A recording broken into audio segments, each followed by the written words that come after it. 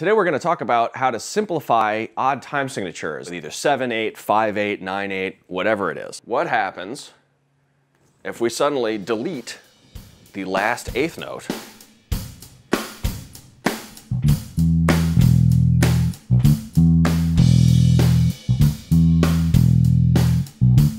All you got to do is feel those eighth notes and then subtract one of them. Yes, odd time signatures get much more complicated from here on out, but if you can break this down to just the eighth note pulse and feeling it that way, then it makes a lot more sense. Some people like to approach this with a sense of what they call compound time signatures, where it's actually two time signatures stuck together.